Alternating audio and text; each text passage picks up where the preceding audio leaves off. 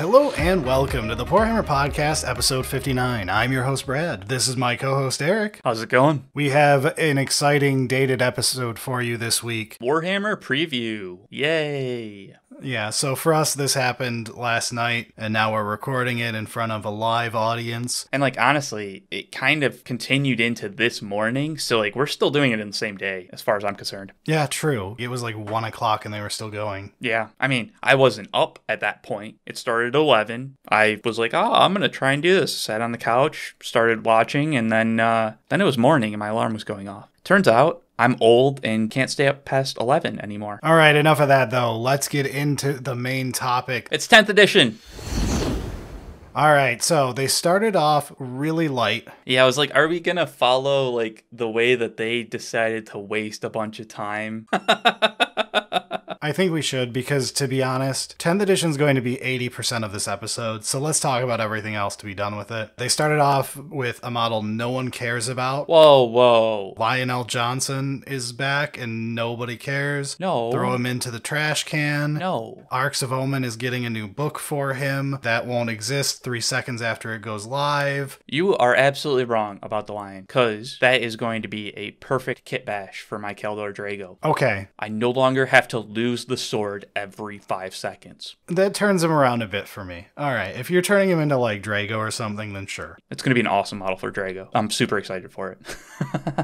I have no idea about lore, if people are excited about, hey, we've got a Primarch. Maybe if we keep doing the reading book thing, I'll eventually get there, but I'm excited for the model. I also do enjoy the hooded badass. So, there's probably some work that needs to be done on it, and I'm not particularly good at kit bashing, but got a lot of work on orcs to do still, so I figure I'm going to learn how to kit bash, and I see a lot of potential in the Lion. So, excited for it. But yeah, Arcs of Omen, the Lion, sounds cool, but it's always going to be sold out. It's going to be out of stock. Okay, so as a lore guy here, nothing is going to happen in the book. Yeah, but it's a Primarch. They're back, Brad. Campaign books can't do anything. All a campaign book can do is set up an actual book. If something interesting were to happen in it, it will be retreaded on in a full book. Okay, it sort of makes sense. Aren't they gearing up to have a big showdown with Angron or something like that? Sure, because someone has to job to the Lion in his first reveal. Okay. Technically, in the first campaign book that Gilliman was in, he solos Magnus and Mortarion on his trip to Earth in 2 little 5-page pamphlets. That's cool. It'd be nice if there was not just a 5-page pamphlet for that kind of stuff, but it doesn't matter is the point. Okay. Does any of the lore matter, Brad? Yes. No. I like the lore. No. The lore is generally good. It's just campaign books are not where the lore is. Campaign books are idea blogs. I thought you were going to say fan fiction for a bit, and I was like, whoa. No. Whoa. No. Shots fucking fired. And it's we all know how Arcs of Omen is going to end. Do we? I don't. Okay, anyone who has read this far and has an adult brain knows how it will end. Fair enough. In the last one, the Vashtor one, the big reveal of Vashtor, the new menace to the Imperium, a minor god of chaos. Oh my god, he's so hype. Do you want to know what happened in it? He got Bellicor's backstory. And then I don't know, probably just fucked off. So he assaults the Rock, the fortress that the Dark Angels live on, where Lion is secretly asleep. Oh, okay. And his assault fails because no one can take down the Dark Angels. They're too cool. And so your big new bad guy immediately is dickless. That sucks. The book ends with him and Abaddon going, damn it, you failed. And he's like, no, it's all part of my master plan. We can still turn this around. We're baiting out our secret goal, which is apparently waking up the Lion, I guess. Woo. Bring back Cadius Fall. Yeah, so the second they're like, it's going to be Angron versus the Lion. Angron ain't winning this, Chief. They got to sell the new model. Angron's old news. You already bought him. I'm just rock falls, everyone dies. All right, so enough of the story that apparently doesn't matter. we can move into Horus Heresy. Sure, they're doing Horus Heresy things. It's some like campaign book thing, I guess. I don't know. I don't understand Horus Heresy very well. This is apparently something from the last edition that's being done again that people were a fan of. At least that's what the sales team tells us. So I'll believe them because I don't play that game. Yeah, it's kind of interesting. But I am actually kind of surprised that you're not more into it. I don't like spacemen versus spacemen. Yeah, I was going to say it's more like narrative play, but it's just spacemen. So that makes sense. You have an entire galaxy full of interesting species and dark powers at play, and you're focusing on that time they had the Civil War in America, but this time it's in space. Like, it's just dudes firing guns at each other. Yeah, okay, fair enough. On to something that is kind of neat is Kill Team. I mean, it's Kill Team, so I'm sure that you're not super hyped, but... I sort of am. I like what they're doing with Kill Team. They're making it their way to do backdoor new infantry units for 40k with the excuse of they'll sell more than if we just made this unit that is cool but niche. Right. It gets you the funding to make something you wouldn't get approved for by management. I get what it's for. And their models are really cool, dude. This gets more like AOS, where they can make riskier things where, to me, it will do nothing. To someone else, it's the greatest thing ever. Yeah. Which is much better than the standard 40k, we brought back the Terminators again. I see what you're saying, where, like, Kill Team has more of the extremes of, like, you really, really like it or, like, you don't like it. Yeah, they brought back Kroot and updated the Kroot kit. Yeah. They update things that it's like, look, this has a 90% chance to not interest someone, but 10% of people are going to go buy this. Right, and they're going to be super excited to have this as an opportunity. And, I mean, I gotta say, I like this one. The dwarf that's got fucking knuckles, holy shit, dude. That's so badass. This is my only problem with it. I love the Beastman half. Yeah. It's a neat, unique unit. The Beastman lore in 40k makes no goddamn sense, but I'm here for maybe this being an excuse to pump that up a bit so that Zongor make more sense in the lore. Fucking Zongor. And, maybe write more than 5 words about them. So that half I'm happy with. The only thing that rubs me the wrong way with this Kill Team is the Votann half. Really? Because I love the new character. Amazing. Yeah. I like the idea of the Votann have some more options in their kit, I guess. But my problem is Votann came out, 3 months ago? 6 months ago, maybe, tops? If you got into Votann and you're so excited you finally get your Space Dwarves, you just bought everything you need. Right. And they're like, hey, your basic troop kit, you bought the shitty version. Yeah. We've got the new one that's going to cost more money and only comes in this Kill Team box. So now you're going to have to start pumping out to get more of your basic troop that has all the options in the box. I didn't think of it like that, because, I'm just looking at them, holy shit, these are cool models. I actually really do like them. Even the ones that I'm not super excited for, I feel like there's, bits of it that I'm like, that's some cool kit. That's a cool weapon. That's, Yeah. But I get what you're saying, where it's why is this the one that they chose to do now and not, give it a year? If it was a new kit for Votann, I'd be super hyped. Yeah. Continue expanding the line. Yeah. Update kit for the other army, new kit for Votann. Update kit for an army that's 5 months old feels so scummy. Yeah. All right, then we moved on to the main event, the biggest news of the night, the only thing anyone came here for. Right, Cities of Sigmar. No, we're getting new Seraphon. You and your dinosaurs, man. If dinosaurs aren't your favorite thing, fuck off. I don't even want to fucking talk to you. Just leave. So it does help that AOS models are just awesome. They get to be riskier. It's what I like with AOS's design, is every army is this will not appeal to you or it's the greatest thing you've ever seen. Yes. 40k has a bunch of riskless vanilla everywhere. Yeah. AOS is bet you won't fall in love with this beauty. And then it shows you Kroxigor War Spawned and you're like, oh my god. Real talk though, the vanilla Kroxigor I wasn't a big fan of. have because they don't have their crocodile faces. They've got like the like bestial dragony face. Yeah. I prefer the Total War crocodile guys. Yeah, that's why like the War Spawn is just better. Yeah, so I'm probably just going to keep my one-page rules ones I printed for my basic Croxagore, and then I'll buy the new kit and make the War Spawn or whatever they're called. Yeah. Because those ones have like the elongated, it's not just like generic beast mouth. Yeah, they look more crocodilian. It's hard because it's not really my thing, but then I look at it again, I'm like, yeah, the inner 6-year-old's like that rule of cool, man. That's cool. It's a dinosaur riding a bigger dinosaur. Yeah, and that's just, it's cool. It's literally what got me into Warhammer at all. Yeah, I was like, that sold you on Total War. Yeah, like, because at first it was, we did that first beginning of lockdown thing where we were doing our off-topic episodes, and we were like, hey, here's video games you can play. And you brought up, like, hey, Total War is great. And I was like, I played Rome Total War when we were 12. It was fun. And you were like, yeah, they've got Warhammer Total War. And I was like, I don't know Warhammer, but okay. And then like 2 months later, or like a month later, was Mandalore's video for Total War 2. Yeah, right. And like 20 minutes in, he's like, and here's the Lizardman. It's lizards riding dinosaurs. And I was like, how did Eric keep this information from me? This is the greatest IP to ever exist. Hey, man, you know, I just love Total War. So, like, to me, I sold it fucking fantastically.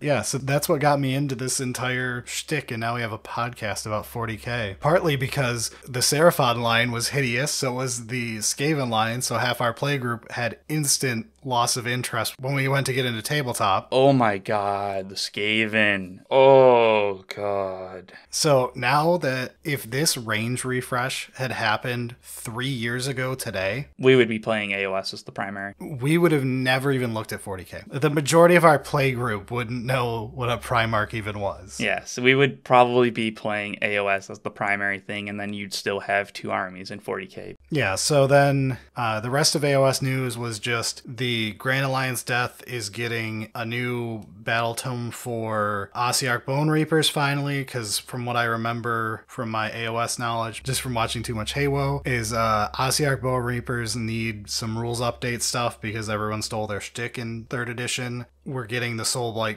Gravelords 3rd edition battle tome as well, because they were like the last 2nd edition one. So they were like mostly 3rd editionified, but it was like some things are wrong, like they don't have their Path to Glory section right and some other little stuff. So I'm not expecting that to change too much.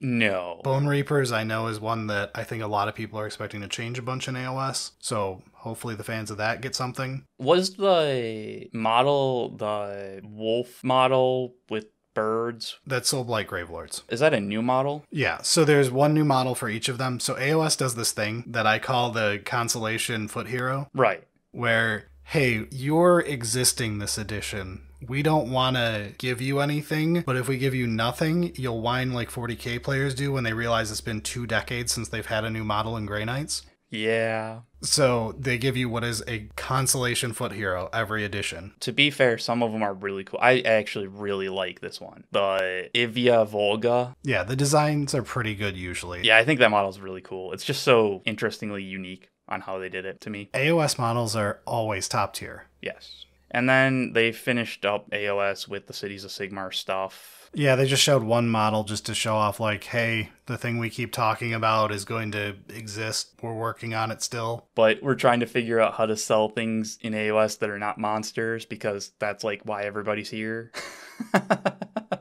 And then they showed that they can still waste money on Underworlds, so that's good. The Tzeentch half of that, I'll be stealing the Zongor from to make a unique Zongor Shaman, and I'll probably steal that main character, because, oh my god, it's beautiful. Is that not super creepy and, like... Yeah, that is so Tzeentch, and the problem is, like, I want it with rules for any game I play, not fucking Underworlds. And technically, I know they eventually get a bad AOS sheet that doesn't count. Yeah, there's some really cool stuff with Underworlds, like... I see it show up in these, you know, these video releases and stuff like that, and I forget that Underworlds is a thing, And I'm like, oh my God, that's so cool. Oh, fuck. Underworlds. Well, when I was watching the video, it was hilarious because they were like showing AOS stuff and they're like, now let's go to our next game. And it doesn't come up with a title. yeah. And it starts like trying to like show you interesting pictures. And I was like, this is going to be Underworlds because they didn't advertise the game name. Right. They're just trying to sneak it in so that people like don't realize that it's Underworlds. It's the same thing that happened with Kill Team. Yeah. When they showed Kill Team, they're like, all right, now back to something 40K related. And it shows like Warhammer 40,000. And then it starts showing like sexy shots of Votan and stuff. You're like, oh my God, second half of the range announced already? Yeah. Nope. Kill Team. Because it's using that orange thing that Kill Team is doing right now. And you're like, fuck, this was just Kill Team and they didn't want to show you the Kill Team logo or you'd turn it off. Yeah. Yeah, they knew what they were doing on that one, so... yeah, I mean, it is wild how Underworlds is still a thing, but we can finally move on to... The outro? Yeah, we can leave for the night, I guess. All right. Yeah, that's it. Sounds good.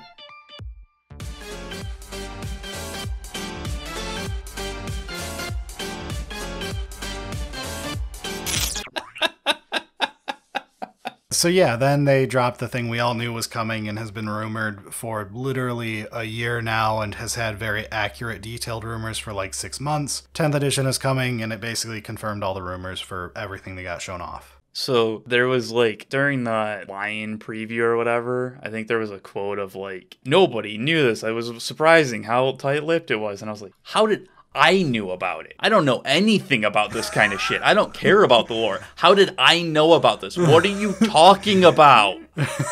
I feel like they had some great tongue-in-cheek moments with that, and the fact that they were supposed to be revealing Dante right before that, and he was already spoiled, so they couldn't even reveal Dante. Right. It was just like, yeah. I was like, man, they have to be doing that British humor right there. So I did enjoy that. That was kind of fun. But yeah, I mean, a lot of things that were leaked or rumored or whatever you want to call it were shown to us, basically. Yeah, and the trailer was amazing. Holy shit, that was cool. I actually showed it to my wife because she plays Tyranids, so it actually mattered to her in some way. That was actually a really cool cinematic. And the Tyranid Termagant that got shown off got her seal of approval, so I'll have to buy her another 60 of those and then 60 of the new Hormagant and everything else. Oh my god, dude, that Termagant is awesome. Yeah, it's a nice upgrade. The picture, they showed it during the presentation of, like, you're looking at it, you're like, oh yeah, that's a good new Termagant sculpt. Then they showed it next to the original. Yeah. And you were like, oh god. I forgot how, like, low detail, super old the originals are. Yeah, like, you put them next to each other and you're like, oh, the old one's so cute looking, and the new one's like... Okay, yeah, you're frightening. Yeah, I really like the new aesthetic they're going for. The extra... I don't know if I want to call it extra detail, but like it's more serious. Because there's more detail, it feels more alien. It doesn't feel like a toy so much. And it like really brings out the vibes. It does quite a bit, and I'm here for it. Like, the Tyranids need an upgrade for a lot of their models. So there's definitely some of them that like they can't do worse, to be honest. And this is a great first showing. So things that we're supposed to be getting are like new lictors, new biovores, new shrikes, all of which are in the trailer. New Screamer Killer Carnifex. That's the one I'm most excited about. We'll see what it looks like. I don't care what you have to say. You're wrong about all of your hate. It's the coolest fucking thing ever. And the Zerg Ultralisk will prove you wrong every time. They showed what looks kind of like the original Carnifex model from like 1994 or whatever. And it's cool. And it looks terrible. It looks so cool. It's the only bad looking thing in that video. Brad has no understanding of what's cool or not. He only sort of kind of understands dinosaurs, and everything else he's wrong about. So then... We were supposed to get a new, like, beefier brain bug that was between the Zoanthrope and the Maliceptor, and that appeared in this. That was there too. And then they showed off a couple other things in the video that were kind of neat. There was like the, I guess everyone's been calling them the Venom Crawler equivalent, which I get because it's got the same spidery look, but it's got like the funny octopus mouth. Your explanation on that was point. They have a weird shot. The only shot I don't like in that whole trailer. Gilliman's in the middle of this serious talk while everyone's dying and the Terminators come in, and for some reason they do like a Marvel movie comedy, like PG family movie shot of two Tyranid monsters that go like, what? And like stare at the camera in like shock of the new fucking model.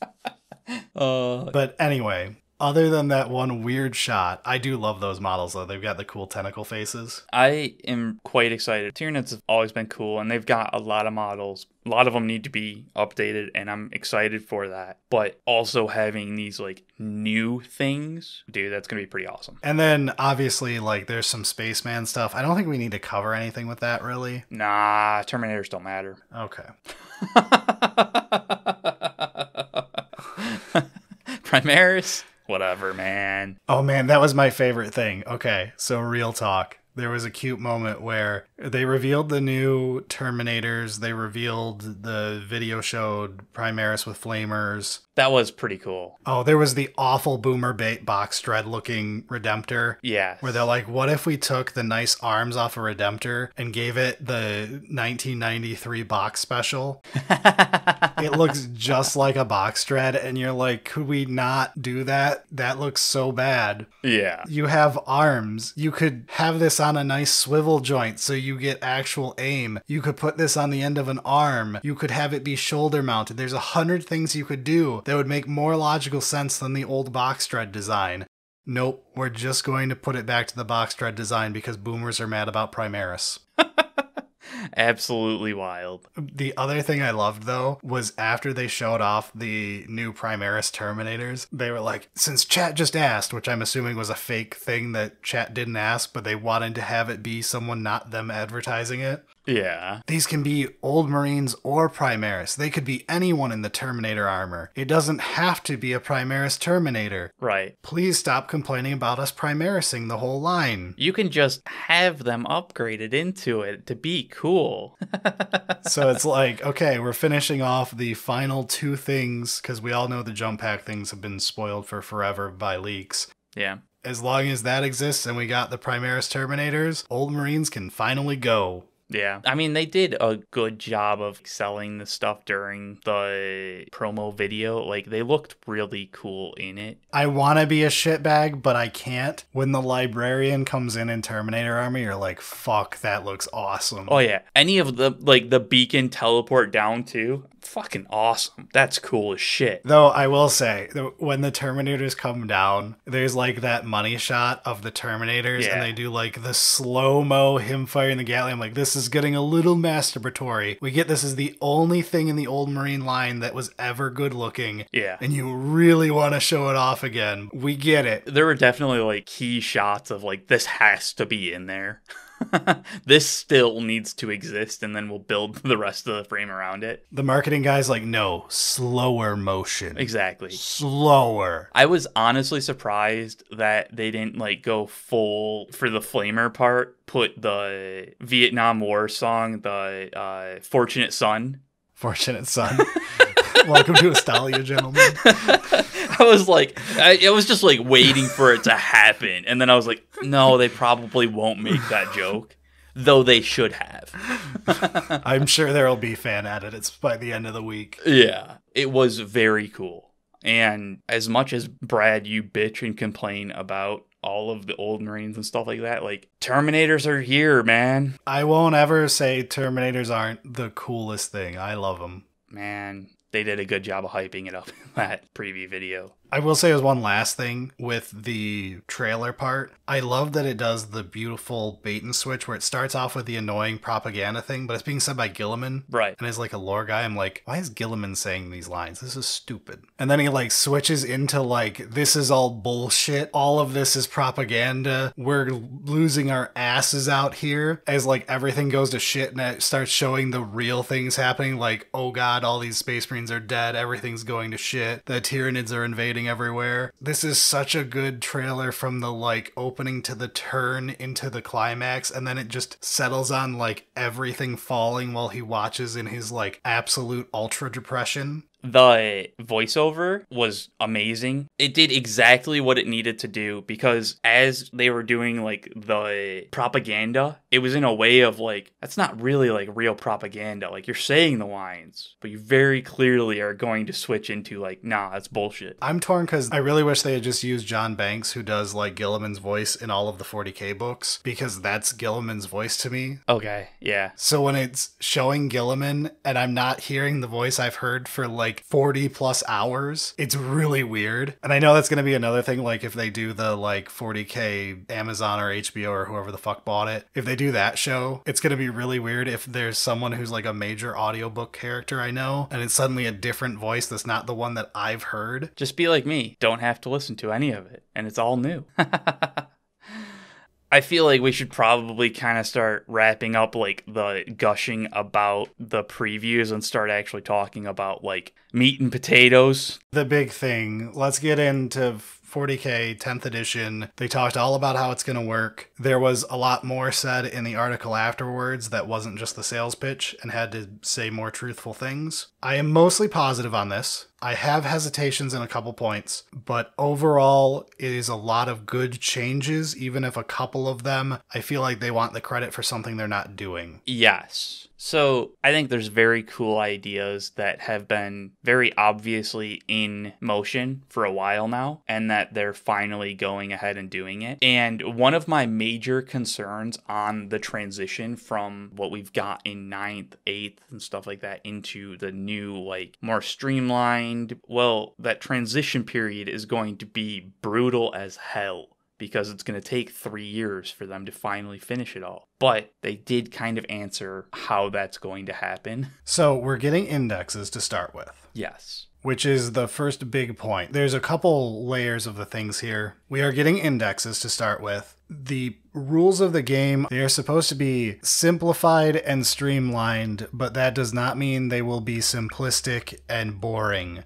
Which, when you sell it to me with that wording, it tells me that you already fear I'm going to notice that. Yes. They're bragging about one-page rules because they know that everyone likes the one-page rules thing going on who doesn't like 40K, and they want all those people playing 40K. Right, and the rules have bloated. This is where we get into a game design thing. There is a difference between I am going to streamline my game because it will make my game better. Right. And I am going to streamline my game into this specific corner case because it's a meme. I'm going to make the whole rules to my game one page. Is that correct? Should it be like 3.5 pages? Should it be maybe the core rules are 44 pages and then you only need about 3 pages or 4 pages per army depending on the army? And they're like, no, we want to sell it as a fact. One page rules is popular. I want them out of my scene. I get what you're saying. It's tough because like I didn't get that full impression of like, oh, we're just doing this to compete kind of thing. It came off in the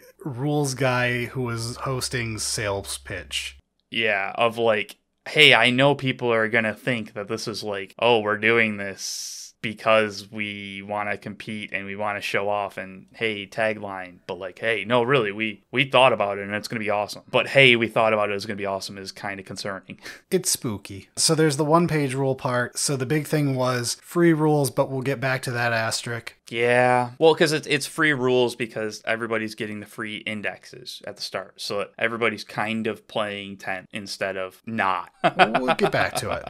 There is general powering down. So less AP, less all that. Yeah. Less stratagem bloat. Thank God. General addition changes like, they're going to change up rules for things like how terrain functions or little things like that throughout. That one honestly scares me. It doesn't scare me much because it's every edition they tend to go, what are the minor issues with how terrain currently is? One of them right now is GW really fucked up on we sell terrain that doesn't work in our terrain rules. So now we have to put all our terrain on glass so that it fucking functions with our 9th edition rule set because that's not how we sell terrain. Right. So this is where I'm fine with them going, hey, maybe we should do 9th edition terrain rules, but we fix it so it works. I hope that they don't try and go like too far of like you can streamline terrain rules and then get into a problem with competitive nature of like because it's been streamlined, you haven't thought of this case, and that case. And I'm going to angle shoot the fuck out of it. So another thing is with the whole one-page rules, you only need one page to play bullshit they're trying to advertise. That's A, slightly inaccurate, which we'll get into, and B, that comes with the whole when you get a sub-faction, you change out what your rules look like.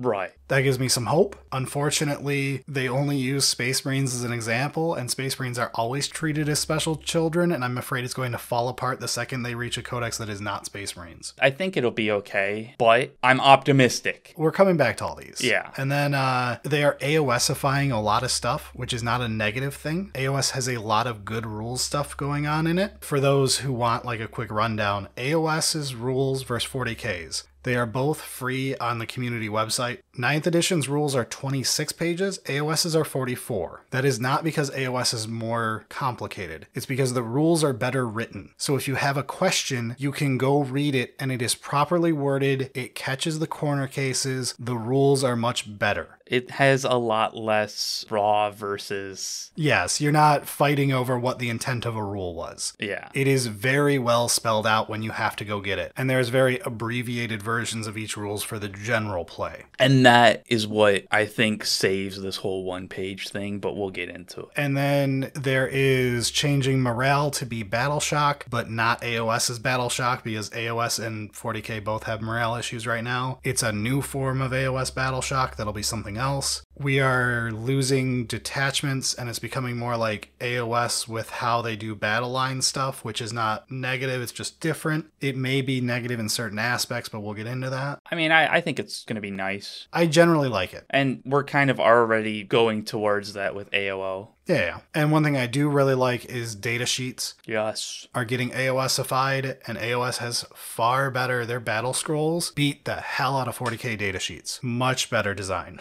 Yeah, it's so much better design. It's not even close. Okay, so that covers all like the major things I can think of that they announced. Let's go back through and do them in detail though. Okay, so which one do you want to start with? Let's start with the big elephant in the room. The actual rule structure and the freeness and how that's actually going to turn out. So the freeness. Let's go there, because that is the... They really wanted you to give them props. In their sales pitch, they were very clever on their wording. They talk about how when 10th edition starts, the rules are free, just like y'all been asking for. You'll be able to download the core rules off of our website. You could do that last edition. You can do it with 9th edition right now. The core rules are free on the website. Yes. The problem is you need far more than the core rules to play the game. Oh, yeah. At least in 9th edition, like, you need the army rules and all that stuff. But, I mean, they were like, oh, but we're going to give the indexes out for free as well, and that's how everybody's going to be playing 10th edition. Yes, so you're going to start off with free rules, but they are selling the indexes as well if you want a physical version or if you want, like, physical data cards of your index sheet. Love it. I love the idea of here's free rules, but if you want,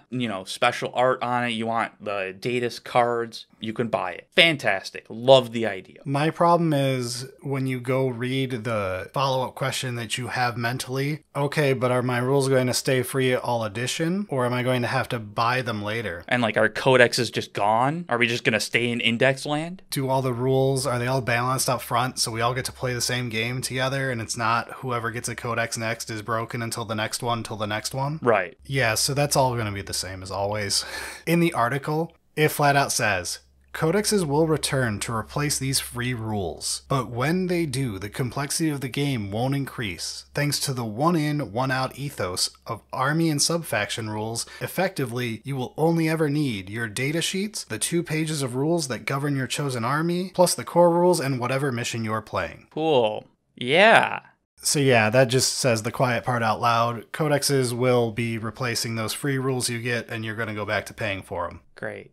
I mean, to be fair, it doesn't explicitly state that you have to buy the codexes. It's heavily implied. That sentence is written in a way where they know they can't write it any other way or it will be actual false advertising and they'll get sued. Yes, exactly. Codexes are going to cost money. You're going to have to pay $40 for a codex to get a little QR code in it that someone can steal when you accidentally take a picture of it, and that'll be how you get it digitally in your app, so you can get it digitally because they won't just let you download a 2-page PDF file. Yeah. it's going to go right back to where you're at. You don't actually get free rules. Ignore that ad campaign. Yeah, basically. I mean, that's essentially what it boils down to. Fine, whatever. I hope the index thing with you can buy the cards, I hope that goes fantastic and they realize that like that's just how it should be. No, it won't. But I can have the hope. It'll be torpedoed from the start because it's indexes. Yeah. Because you know this is temporary for the next few months, you won't buy it. Right. This is right down to, this edition starts in less than 12 weeks if it's like every other year. It'll be mid-June. Yeah. Or mid-July if it gets delayed. Yeah, I mean, we're like 12 to 20 weeks max, basically. If you bought a World Eater Codex or an Astra Militarum $200 box with a Codex in it, speedrun. Go fuck yourself. Yeah. You lost that money, you chump. You trusted GW. You still get the cool art, Brad. So this is why buying your rules is a really dumb idea. Yeah. So that part still annoys me. Overall, I like the idea of indexes, although we did hear in like interviews from previous employees and stuff that they've always had issues with power downs because they look at a codex as it needs to sell. Yep. It is not a balance thing. It is a thing you are selling this quarter. People don't buy codexes when they're casual. They won't buy a codex if the codex downgrades their army, which is why indexes are the beginning of the edition thing that are like torpedoing their own sales, because the index is going to nerf you to oblivion. It's a power reset because we've had too much power creep. Yeah. We already saw the new Termagant. It's worse than the current Termagant. That is fine because the game had to get reset so that they can power creep again to start sales. Yeah, and I mean, there's a decent amount that's changing to how the play is going to happen. So all live games do this. Yeah. Magic the Gathering, well, hold on. Magic the Gathering used to do this. Now they've entered the Yu-Gi-Oh phase of their lives where they're just trying to get as much money as possible through power creep. But it used to be you would get a couple powerful sets in a row, and then they would dumpster the power level of the next set or two to reset your expectations, and then sprinkle the power level back up, and then dumpster, and then sprinkle it back up. And that's how you keep people interested. It does help mostly harmlessly as long as the game is balanced, but it does have the feel bad moment when you enter from a god mode back to being the washed up dude on the beach. Wow. Call out to Path Exile. Well done. League restarts are harsh. Yeah, they are. They're fun though. So yeah, you're right. The indexes are not going to be a massive success, and so they're going to probably get a takeaway of that, of like, oh, the codexes are the way everybody wants it. Let's make it so that they continue to buy it. So, whatever. If that's what happens, that's what happens. It's not any worse than it is right now. Yeah, my problem is not the reset. My problem is not the index. My problem is don't advertise to me that all the rules are free when I know damn well you're going to try to sell me rules in 8 months when the first codex comes out. Yeah. Quit trying to convince me. So that covers that part. The actual 2-page rule thing, I kind of did my rant on. It is a thing where in the press thing, the sales pitch, they advertised it. I think the guy was like really trying to play up comparison to 1-page rules, because he did mention 1 page and they corrected to a spread, which means a 2-page open up 2 pages in a book is a spread. I don't think it's going to be 1 single page. Actual literal 1 page. No, in the article itself, it is a 2-page spread for your rules that you'll need during gameplay, plus all your data sheets. And that's for each sub-faction once the codex thing is coming out. So it's not like, oh, your entire army that was a full codex is now on a single page. That's just not how it is. Yeah, and when I went through the test stuff today, I was able to condense some of the simpler codices currently in text form down to only a few pages. If you remove all of the useless, the Crux Maledictum is a super heavy gun that fires dead animal bones blessed by the dark god. When you got all that crap out and it's +1 strength, +1 damage. Well, and you also got out this is a stratagem for a single model. Oh, this is, stuck related to this other model. You just put it in the datasheet. That doesn't need to be part of the rules anymore. And you can get, the each of the demon sub-codices, because it's 4 codexes.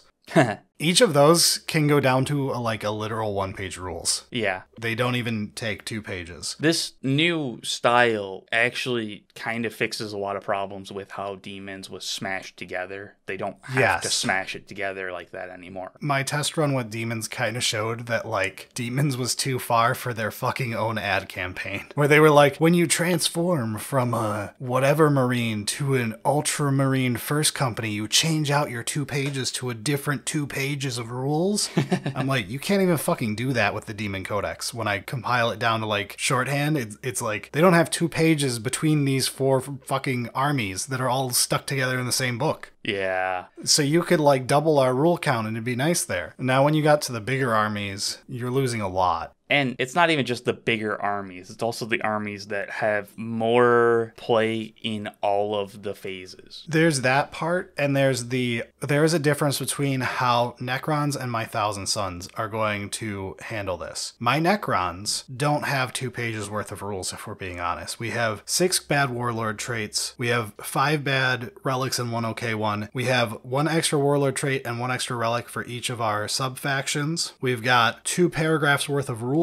Our sub-factions switch out some of those rules. We've got an every turn rule that eats up probably another 2 paragraphs. And then we've got our data sheets. Yeah. Necrons will actually be able to increase in complexity while staying to this 2-page thing. All they lose is their 40 terrible stratagems down to 6 terrible stratagems. And on that, I do want to say, there's obvious stratagem bloat in a lot of the codexes, but at the same time, we talked about in last episode. We talked about it in my Demon Codex review. We can't have just 3. That doesn't work. They went down to 6 to 8 for each demon sub-faction. The problem is, Slaanesh has 6 of them or 7 of them? I forget which. Yeah. Slaanesh has that many. One of them is dedicated to if you're playing against fucking Eldar. Right. You can do a reroll thing. That is, when you're stuck down to 6 stratagems, you don't have room for Vengeance for Prospero. Don't add that. Keep that in Crusade. Yes. It's stupid. That should not be one of your stratagems. If you are cutting the bloat out, that's the bloat. Don't leave the bloat and cut out the good shit. There is a lot of potential to pushing those types of things into something like Crusade, where it's the rules to your army are 2 pages or whatever, and then you've got your data sheets and all that. But that's because that's the core. If you want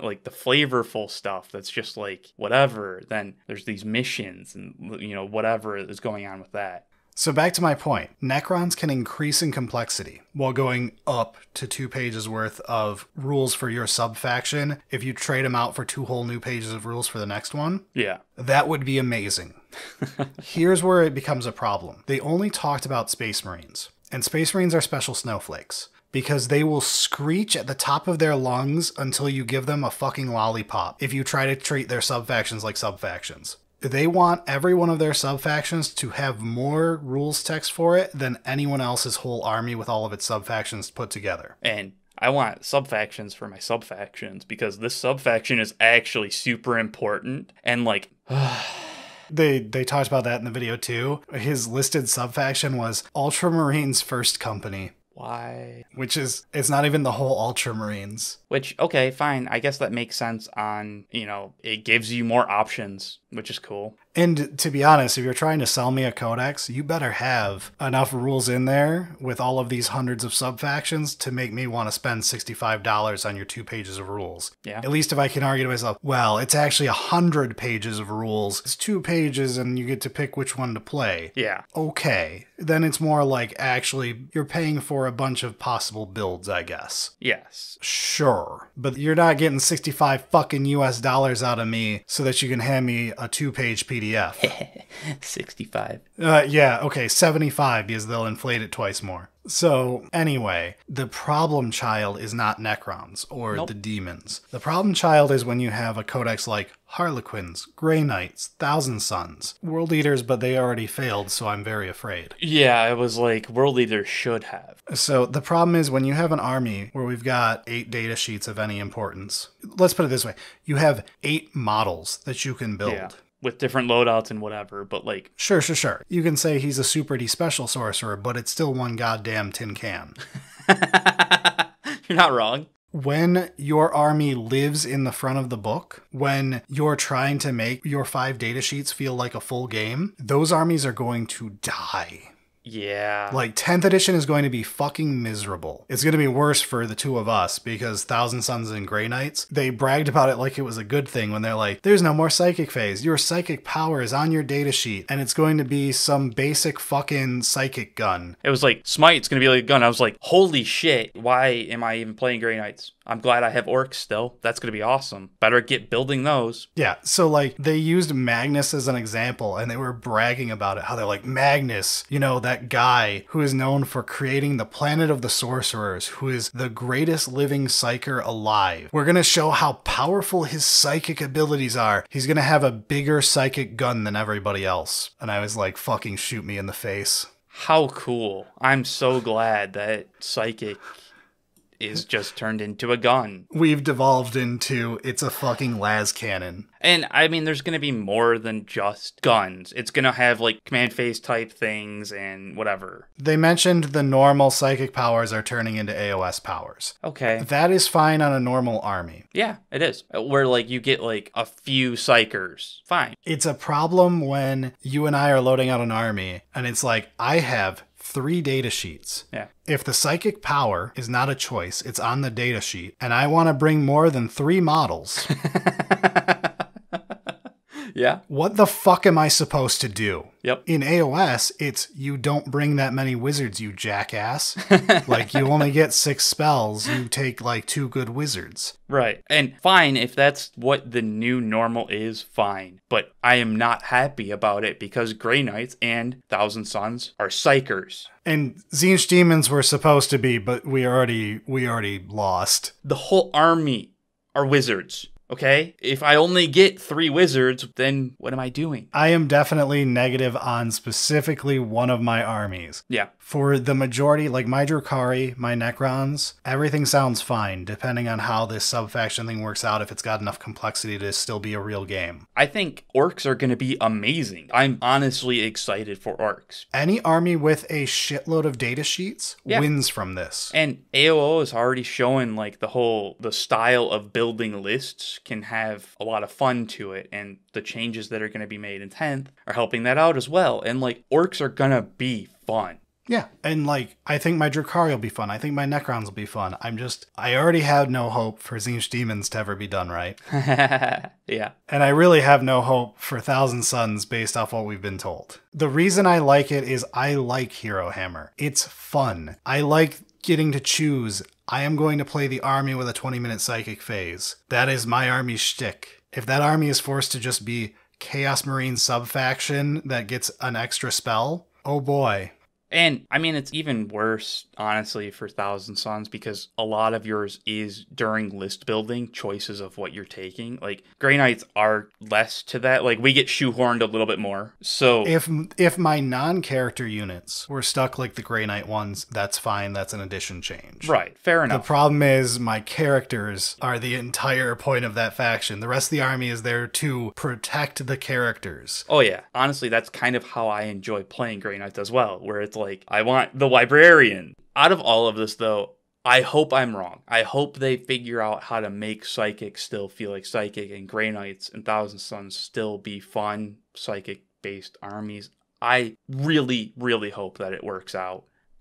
I don't have high hopes, but, you know, we'll see. We'll see. I already have a shelf-sitting army. So if it just trades which one it is, it won't be the end of the world. I feel like this is the one misstep that I heard. Yeah. Now, the sub-faction thing itself could be very interesting. I need to see proof that they're sticking to it. If you give me 6 sub-factions in a book and they all have wildly different rules, and like, I really feel my choice, right? I'm in. I'm there. Yeah. If I can do a whole episode about Novak Dynasty and then turn around and do one on Nihilic and you don't feel like it's a rerun, that's the best possible outcome. Right. Now, the question is, will it happen? I mean, we've seen that they can make sub-factions unique and interesting. They've done it. We've also seen half of the codices. We've seen Death Guard. We've seen World Eaters just not having them. We've seen Demons just not having them. We've seen Guard be switch your 2 abilities. There are some stinkers out there. Yes. So we'll see what happens kind of thing. But I'm still optimistic that it will work out. And, you know, maybe not every single sub-faction is a fucking home run. If there's a good handful of them that are solid options, okay, cool. It's good enough, man. It's just not going to be worse than 9. Just don't make it worse. I also fear one other thing, which is when you remove all of the power from the front of the book and onto the datasheets. Yeah. Datasheet heavy armies gain the most. Yes. When the power is moved to the datasheets, the more datasheets you have, the more the favorite child you are, the more it self-feeds into you are now more powerful. Assuming they didn't fuck up and write 150 bad datasheets all at once. Yeah, but I mean, realistically, it's just basic statistics at that point of like, if you have 150 datasheets, most likely they're gonna miss on 5 of them. Whereas if you're Harlequins, if the troops suck, you're just fucked. You have no, like, fallback kind of thing. So, yeah, I see what you're saying. So, again, these are problems where if a good game designer made these rules, this will all end great. Oh, yeah. It honestly can be awesome. It comes down to, does GW have good game designers? 10th edition is going to put it to the test. It is. It really is. It's going to be glaringly obvious when they fail. And I really hope they don't. I hope beyond hope that they prove me a fool.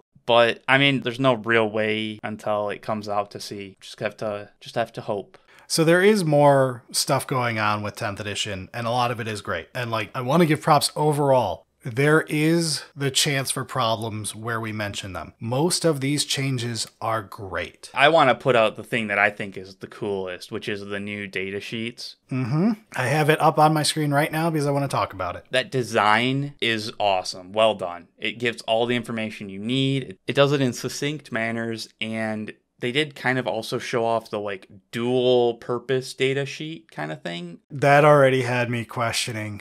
It was interesting. I like it. This reminds me of Indominus.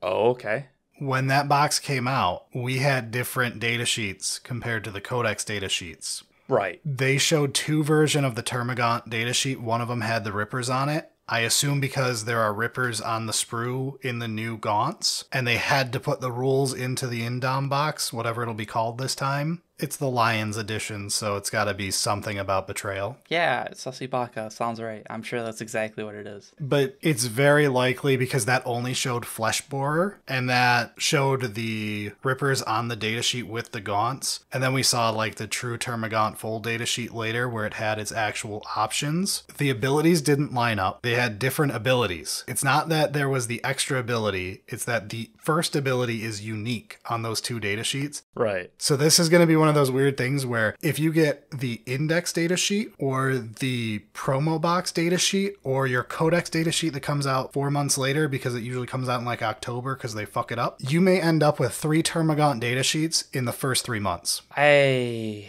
hate that that's very likely. Don't worry, I'm sure you can open your new GW app and it'll all be okay. It'll be right on there, I'm sure. Definitely.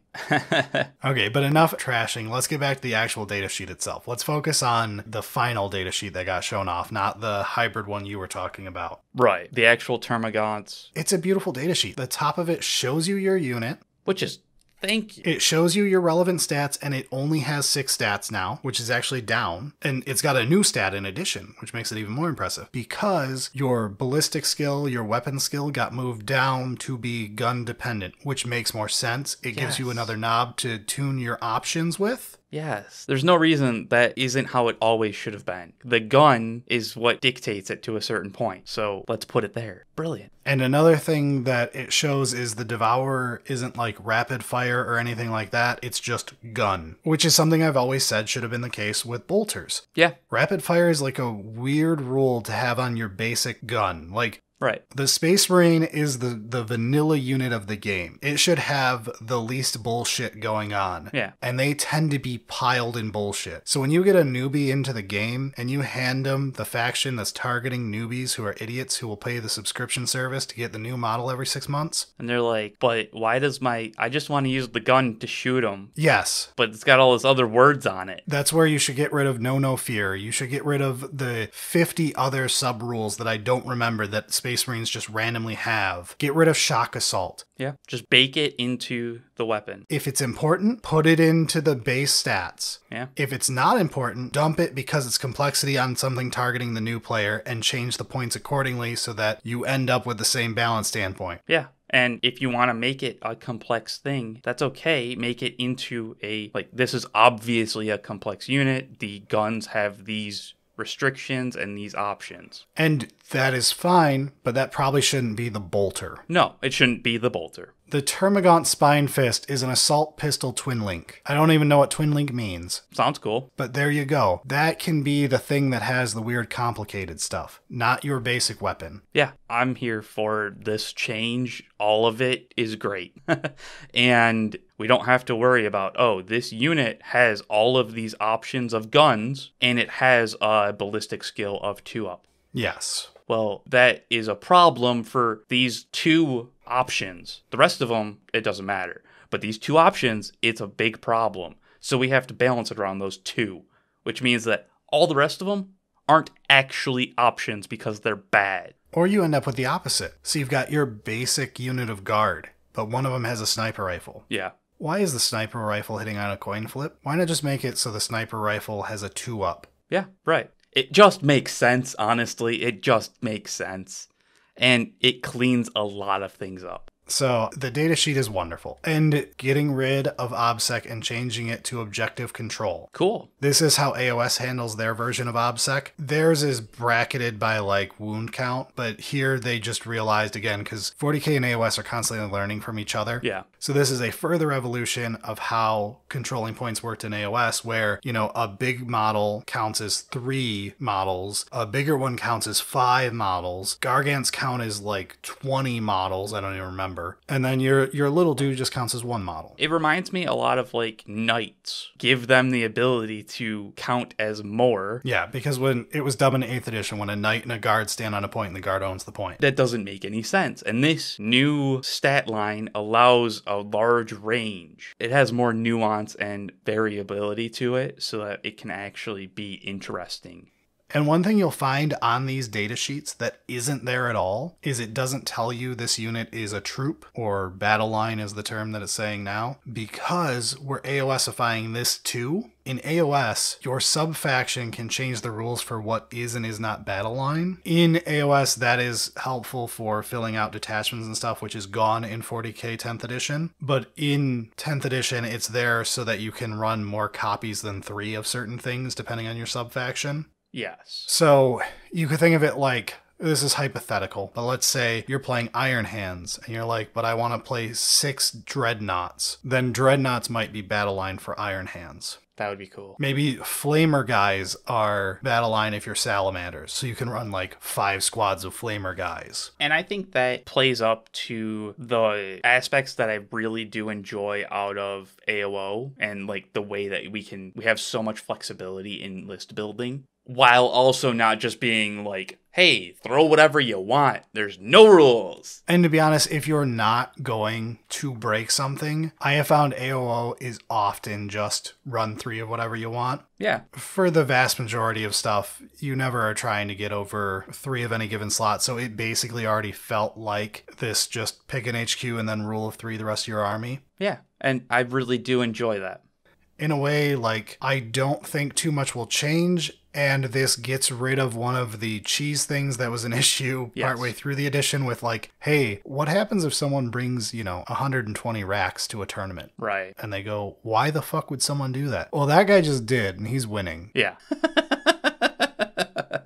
I like that they did some minor changes. So you go rule of 3 for everything. If it's battle line, you can go up to 6 copies of it. But those are only going to be for like flavorful things for a sub-faction. Like, let's say you want to play really destroyer heavy. Yeah. Then maybe Novak gets to run 6 units of Scorpex. And honestly, it feels very free in list building to do what you want while also trying to limit the amount of just stupid nonsense. And a last thing on the datasheet that we can point out is the Flesh Borer lost its AP that it never should have had. That was the big what the fuck when we saw the Tyranid Codex. So, yeah, AP is, They mentioned their dumpstering AP across the board, which is pretty good. I mean, it's good because in ninth, it was such a problem that we needed an entire field kit medic bandage.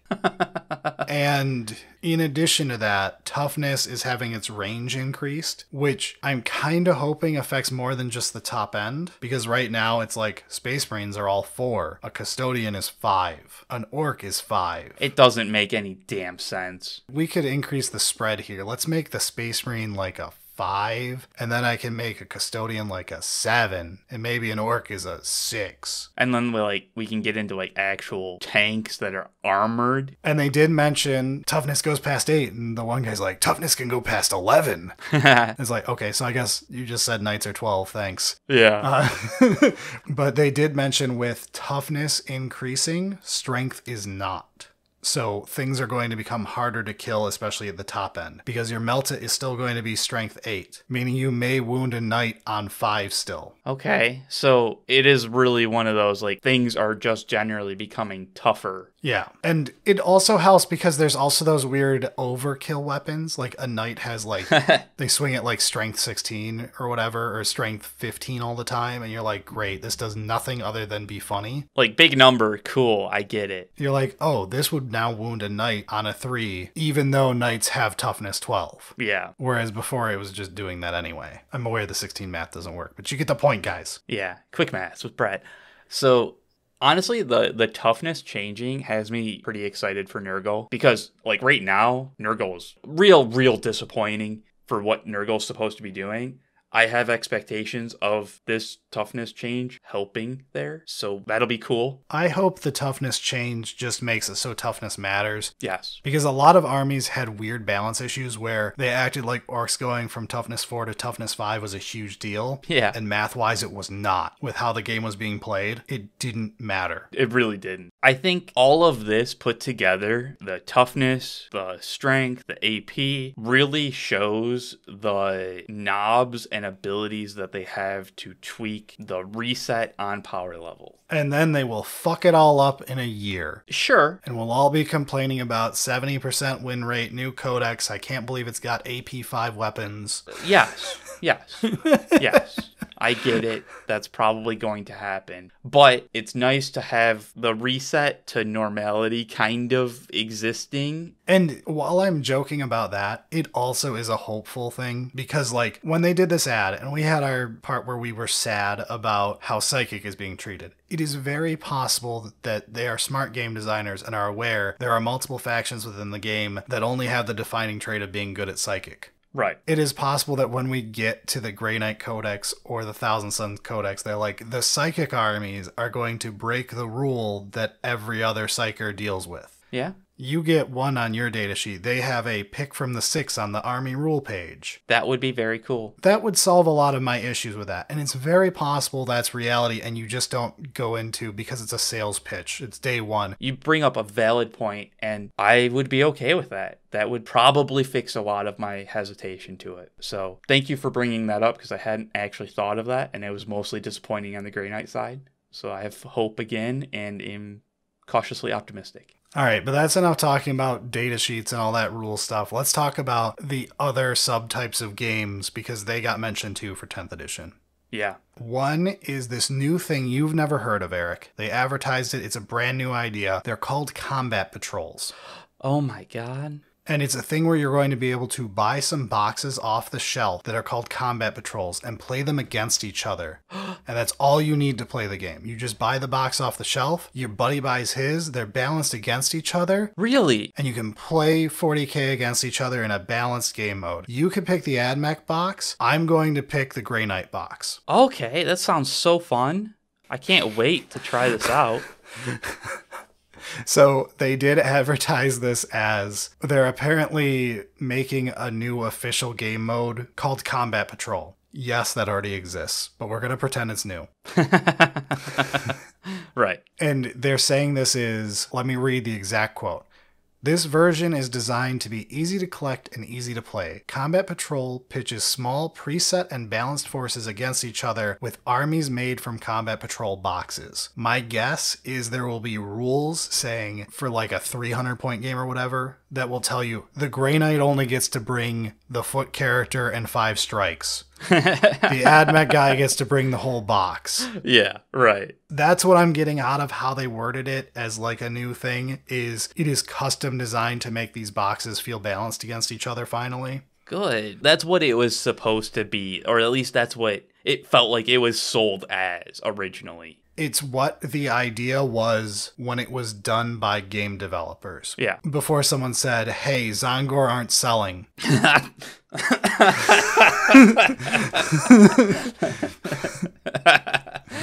Put it in every box. You had to put less models in there and put in these upgrade sprues nobody buys and pretend those are worth money. Yeah. That is hilarious. I mean, it is good news. It is very good news. I really appreciate that they're trying to work more towards making combat patrols balanced. And I hope that they don't just, like, drop boarding patrols. That's the other thing they talked about. Boarding patrols are supposed to work in 10th edition. Right. For now. But at least it didn't feel like there was any expectation of continually expanding it. Honestly, he stopped himself. Yeah. If you go back and watch when they're talking about it, where he made it sound like they'll be supported into, and he like stopped himself, where it's like, okay, oh, they're going to be supported for, you know, the first core rules and it'll exist. Yeah. I hope they continue because honestly, like we said last episode, I think it's a good game mode. I prefer some things that come from combat patrols because I do love the big models. Right, and that's fair. But boarding patrols is better balanced than combat patrols ever were. And at the same time, boarding patrols with the more streamlined style of rules and all that stuff, it honestly just feels like it's becoming a real game. And I mean that in like, people can like actually play it and be competitive. So we'll see where that goes.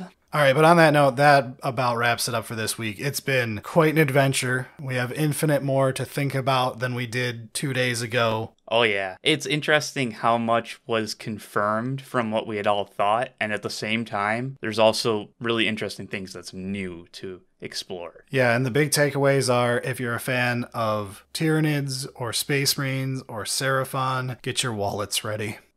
Let's go. All right, but let's get out of here. Sounds good.